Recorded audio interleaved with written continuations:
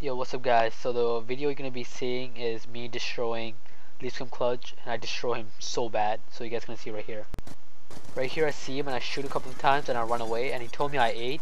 So tell me if you guys think I ate or not. Then I ran through the middle of the map, and if you look closely, I healed before he put a burst on me, so I really didn't eat. And then I just turned around and destroyed him. Here's a slow motion of what happened. So right here I healed right there if you seen it, and I just turned around. Bang. This is from his perspective.